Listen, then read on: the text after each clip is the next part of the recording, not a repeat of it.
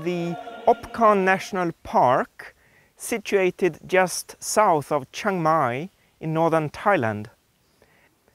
This lovely forest is a secondary forest. It's a monsoon forest, or a so-called jungle, meaning we have rainy seasons and dry seasons. Although the forest looks very beautiful and prolific, there are two characters missing. One would be the wild large mammals. The other one would be the wild orchids.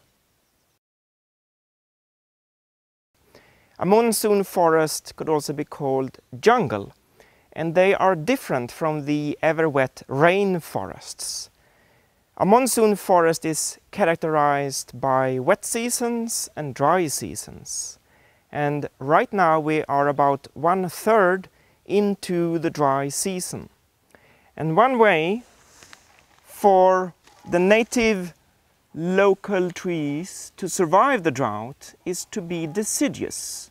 So just like in temperate areas, the trees would shed their leaves to survive.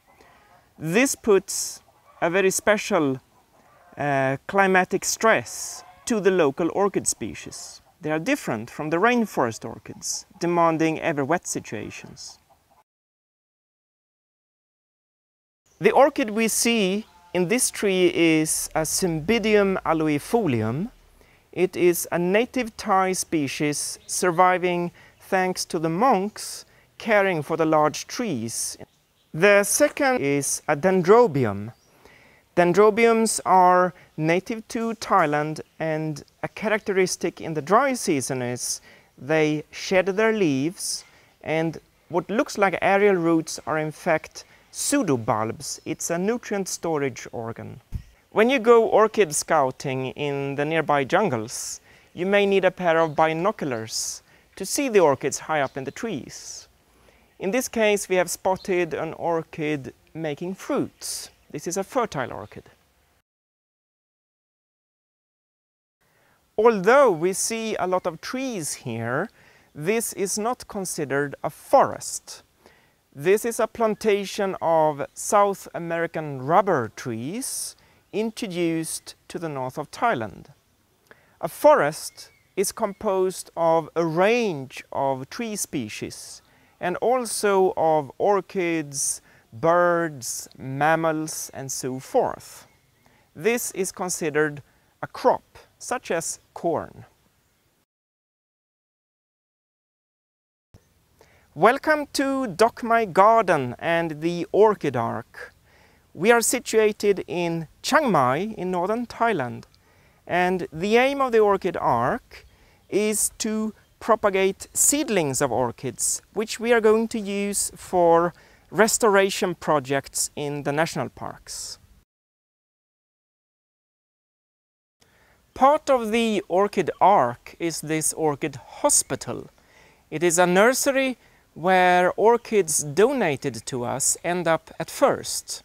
We keep them until they make their flowers, and so we can identify them. Successful restoration of a forest, you need not only the orchid species itself, but you need the pollinating insect. The flower is adapted to a particular species of insect, which is needed for pollination and fruit formation. Without the insect, the orchid is still genetically dead. And here we try to see what are those insects. Surprisingly, in many cases, that is unknown. The purpose of the flower is to attract a special insect for its pollination. The purpose of pollination is fruit formation. Like all other flowering plants, orchids make fruits, but they are dry capsules, and so many gardeners do not consider them fruits. A fruit is essentially a container of the seeds, the future generations. So when the insect is about to pollinate the orchid flower, it will first land on the lip of the orchid flower and then push its head inside. When the insect pulls out, it will open a lid where the pollinia, the male pollen, will attach to the body of the insect. When the insect moves on to the next flower, it will insert these pollinia into the stigma, the female part of the orchid flower. And that is the pollination and the first stage in the formation of the orchid fruit. In order to attract a pollinating insect, some orchid flowers mimic insect females and others mimic insect enemies. In this case, the orchid lip is extended, so the backside has a yellow spur which contains nectar, the reward for the pollinating insect. I'm now holding the orchid flower upside down for a better view of its interior. At the end of the column, you have the male pollinia. When the insect puts its body inside the flower to reach the nectar-producing organ, it will, when it withdraws, push up the lid, and the pollinia are stuck to the body of the insect. When the insect flies to a new flower, it will repeat the behavior, push its body inside, but this time the pollinia will stick to the pocket-like stigma. I'm now going to use my finger instead of an insect to show you the pollination and the pollinia. I insert my finger into the lip and I will squeeze out, open up the lid, gently, gently. On my fingernail are now the beautiful yellow pollinia. In my hand, I have the fruit of a Vanda denisoniana orchid. This is another endangered orchid native to north of Thailand, Laos, Burma, and Vietnam. In this little fruit, you have thousands of seeds, and they're minute, they're tiny, so that they can blow with the wind high up into the trees where they germinate. But being small also means you cannot carry a picnic bag of extra nutrients. If you consider other seeds, say a grain from rice or a coconut, they are packed with nutrients for the plant embryo. In this case, the little embryo is alone. It cannot bring anything. Otherwise, it would not fly up into the treetops. And to compensate for the lack of nutrients, for the lack of a picnic bag, it parasitizes a fungus. This is called orchid mycorrhiza. Some people wonder why so many of Earth's about 25,000 orchid species are endangered. To a home gardener, an orchid can grow on plastic, on concrete, or any bark you provide. But there are two very important bottleneck events in the life of an orchid.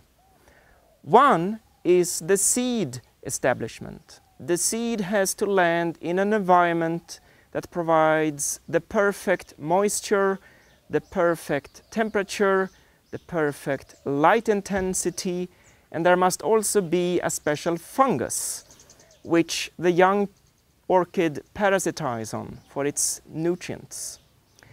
You can bring as many endangered orchids back to the field as you want. If the pollinating insect is not present, you can consider the orchid genetically dead. It can no longer reproduce. In this tree, it's a longan tree, I grow the baronet orchid. This is a true native orchid species of the Chiang Mai Valley lowlands. As you can see from the broad leaves, this is a species favored by shade. So growing it in an evergreen tree seemed theoretically correct. Just in case, I planted only one specimen It is a pioneer specimen planted just to see, is this a good spot or not? Since I got flowers and a well-developed aerial root system within a year, it seems the plant is favored by the site. And thereby I dared planting 1, 2, 3, 4, 5 more specimens of the same species. Keeping them together like this is important so that their combined flowers create attraction for the pollinating insect. To the right of me here is a small brown orchid.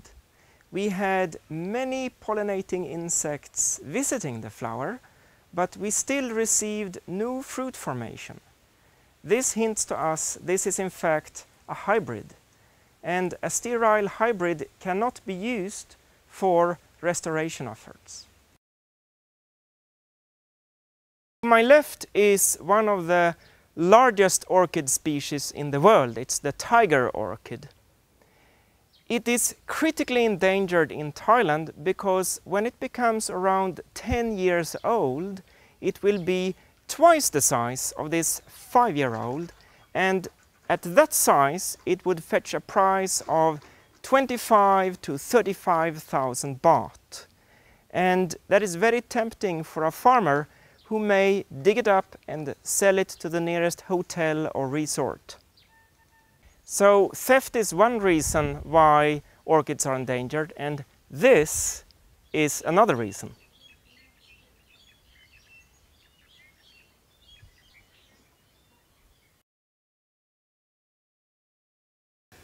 So, Eric, why is it important, so important, to preserve these inconspicuous little species that might be disappearing? If we don't preserve all species in a forest, the forest is incomplete. It's a faulty ecosystem. We saw before plantations of trees. That is only one species. It's still not a forest. You need the mammals, the butterflies, the orchids. Everything has to be together. Otherwise, we have no forests left at all on Earth. We have plank plantations.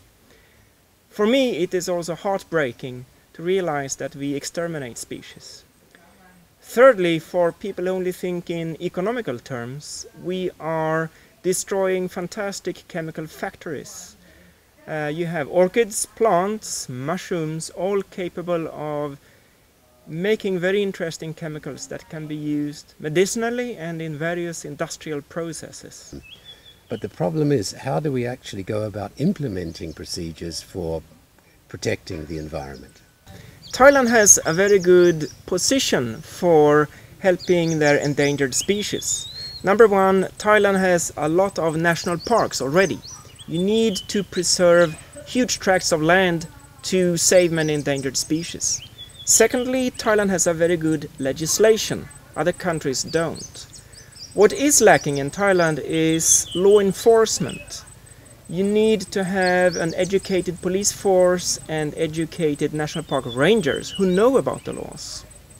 You also need a population that is no longer so poor they have to rely on theft and small-scale hunting in the national parks. You have to fight poverty to help saving endangered orchids and other species. You need a population in general that is aware of their own flora and fauna. You also need collectors of orchids who are aware that they should buy orchids from CITES certified dealers. That is, dealers who have signed a contract with CITES, making them legally allowed, to trade orchids between the borders. This of course means that within the country there can be a lot of illegal activities. You see many illegal orchid markets in Thailand. You can see people selling orchids by roadside stands, and then we are back to the law enforcement problem. The schools fill a very important function in this work. I believe the schools need to teach the children about the value of their native flora and their native fauna, and how they can help when they grow up and have various working positions in society. So 5 things are essentially needed. We need national parks, we need good laws and good law enforcement, we need to fight poverty, we need a good educational system so everybody in society are aware of their native flora and fauna, and we need responsible orchid collectors.